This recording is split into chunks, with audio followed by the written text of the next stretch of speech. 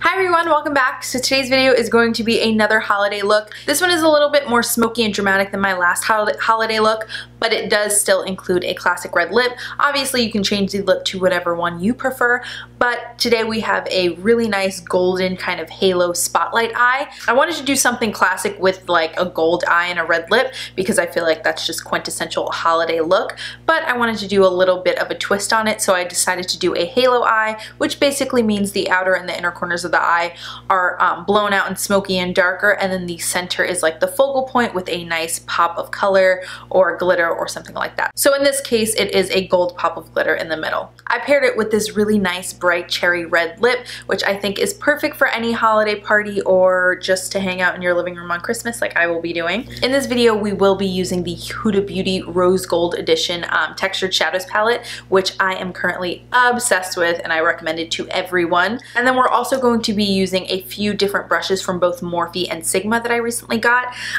which I ended up loving all of the ones I used in this video. So I'm super excited about that because when it comes to my brush game, I kind of keep it pretty typical. Like I use the same brushes over and over again because they always work for me, but I'm very happy with the ones that I use today. So I'm excited to have some new brushes in my collection. But yeah guys, I've been filming this video for so long because there have been some not even technical difficulties, just life difficulties. I had to call my parents in the middle of the video and have them come over and help me, so it's been kind of a dramatic night, but I'm very excited that I finished this video because I'm really happy with how the look turned out and I hope you guys enjoy it. Make sure that if you do enjoy it that you give this video a big thumbs up and also hit the subscribe button so that you can see more of my videos in the future. And without any further ado, let's just jump right into the makeup tutorial. Okay guys, so we're gonna start on the eyes today. I already primed my lids and did my brows just to get that out of the way, but I will list everything I use down below. We're gonna jump into the Huda Beauty, what is this called? The Textured Eyeshadow Palette Rose Gold Edition. I'm obsessed with this thing. It is so gorgeous and I'm super excited to use it. We're gonna start off with this shade down here called Sandalwood on an E40 brush from Sigma. And we're going to just buff this right into the upper crease area. This is going to help us start our transition into our other colors and help everything nicely blend together. So you're just gonna go ahead and do nice big circular motions with this shade and make sure it's nice and blown out. You can be super messy with this step. It's really just important that it's nice and blown out.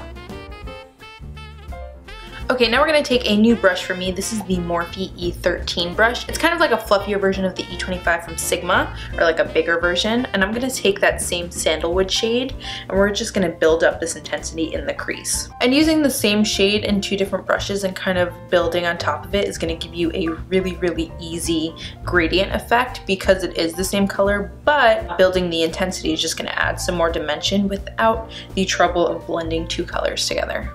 I really like this brush. It is nice. Now I'm going to go into the shade called Henna on another new brush for me. This is the E44 Firm Blender from Sigma. And this Henna shade is just kind of a darker, like brick red brown shade. And we're just going to start this on the outer corner and work it into the crease and then build it on the inner corner as well. And then meet those 2 points in the center.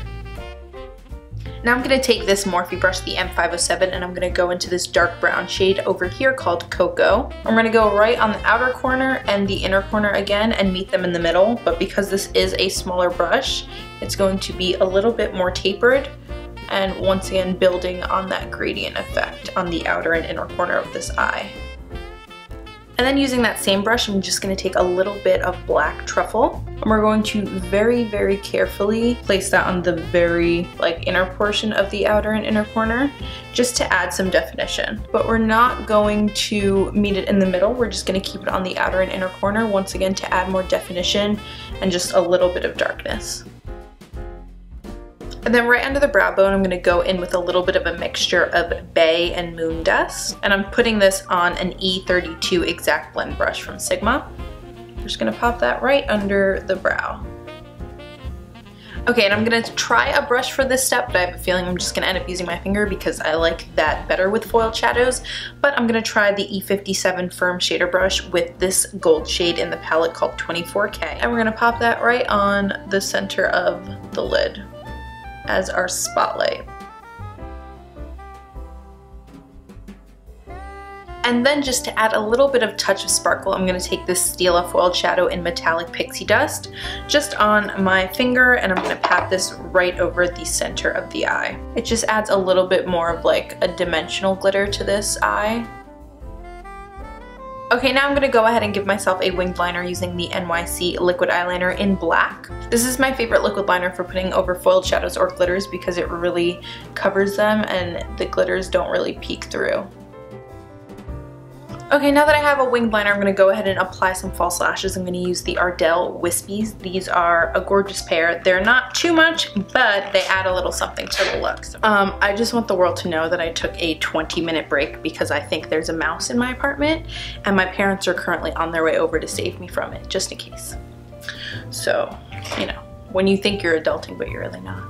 So now we're going to move on to the face. I'm going to use the Makeup Forever Step 1 Smoothing Primer to prime my skin. Okay, I realized I wasn't recording when I put that on. This is the Hourglass Vanish Stick Foundation. And then I'm just going to take a few drops of this Marc Jacobs Remarkable foundation.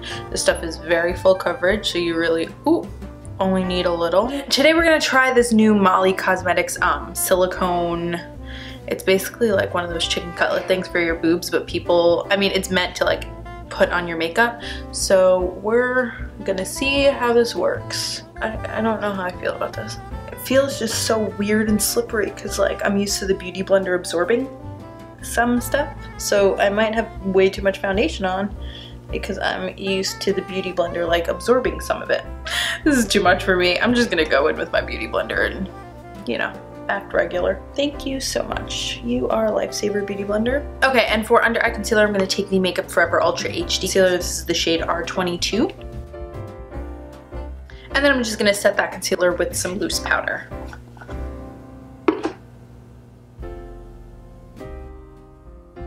And then I'm just going to dust a little bit of this MAC Mineralized Skin Finish Natural all over my face just to set everything in place. To bronze and contour, I'm going to take the Black Opal Oil Absorbing Press Powder in the shade Dark Cocoa on the F23 Soft Angled Contour Brush from Sigma. And then for blush, I'm going to go in with Damselfly by Becca. And I'm going to put that on the F40 brush. And then for highlight, I'm going to go in with Opal by Becca, and I'm going to put that on this M510 brush from Morphe. I like this brush.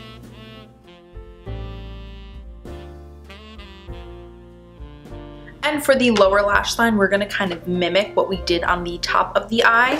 So I'm gonna go in with that exact blend brush from Sigma, and I'm gonna go into Sandalwood. And I'm just gonna buff this all along the lower lashes.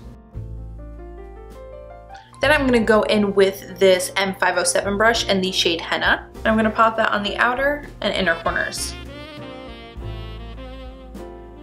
And then I'm going to take a flat definer brush. This is the E15 from Sigma. I'm going to go into Cocoa. I'm going to press this right in to the lower lash line, but once again on the inner and outer corners. And then I'm going to take my pinky finger and I'm going to go into 24K. And I'm going to pop this right on the center of the lower lash line. And then I'm going to go in with Metallic Pixie Dust again, that Stila foiled shadow, and I'm going to take it on my finger and just pop this right on the inner corners of the eye. And you can also put it right on top of where you put 24K on the lower lashes, just to add a little bit of dimensional glitter like we did on top. Then I'm just going to finish up the eyes with a coat of mascara on my lower lashes. And now for lips, I'm going to do a matte red, very classic holiday. I'm going to be using Kat Von D's Everlasting Liquid Lipstick in the shade Underage Red. They don't make the shade anymore, but I will find the closest dupe that they have, and I will link it down below. I don't know why they don't make the shade anymore. I'm very upset about it, but I'm sure that they have a very comparable color because this is a classic red. I don't see how they wouldn't have it. But yeah, I'm going to go ahead and apply this.